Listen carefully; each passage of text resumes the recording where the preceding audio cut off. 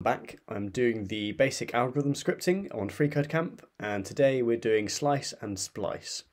So if you're sort of aware of JavaScript, we have two pre-built methods, slice and splice. Definitely recommend to check those out and sort of see the differences between them. But in this example, I'll just run through sort of what they want us to do, and then actually it's the last line here which will make it obvious as to which method I'm going to be using. So we are going to be given two arrays and an index. So this example here, we've got two number arrays and then an index here of 1. And then begin inserting the elements at index of the second array. And then return the resulting array. And what we can see here is that the input array should remain the same after the function runs. So in this instance, we'll actually be using slice because essentially it doesn't mutate the original array, whereas splice does, and it's sort of one of the differences between the two. But yeah, so let me just close that off and open up sort of a fresh function body. And essentially what it's asking us to do is we're starting with array 2. And then after the index, whatever this number is, so at position 1, which would be between 4 and 5, so right, 0, 1, 2. So at 1, we then are basically just putting in this array, and then returning the rest of array 2. So we're sort of just slicing in array 1 into array 2 at whatever position is provided. So just in this example, we'll start with 4, then we would do 1, 2, 3, and then 5 and 6, like so. And if I just add a comment there, you can see that's what we're expecting. And if I just bring this over a little bit, we can see there. And just the other example, I'll bring that in over here. And if I log that out, what we're expecting here, and actually they've given it to us as what it should return. So I'll just paste that so we can see we've got head, shoulders, and then position 2.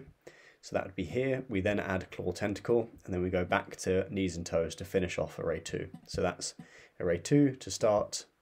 And then at this position, we add in array 1, and then we finish off whatever remaining items there are.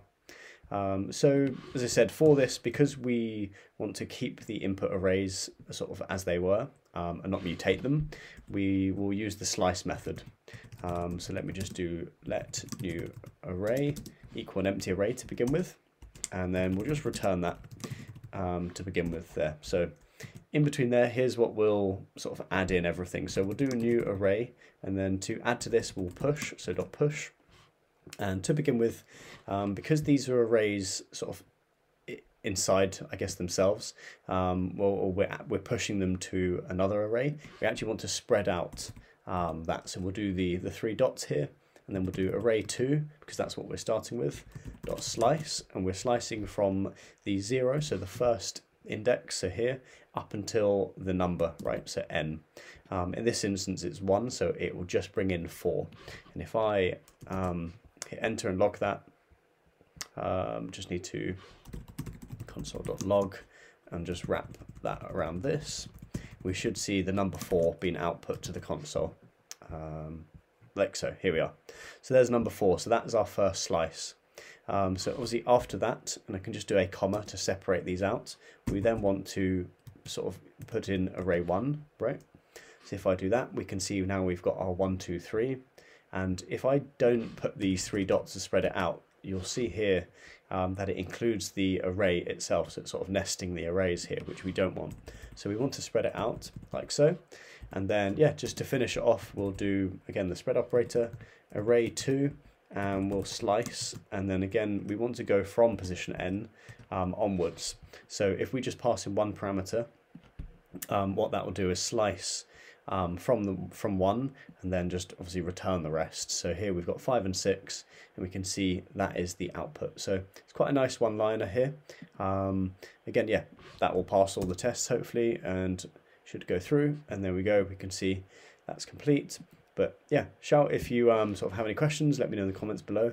And if, again, you have a simpler method or even faster, I'd be really interested to see it. That's the best I could come up with, certainly for this challenge. And yeah, I look forward to seeing you in the next one. Thank you.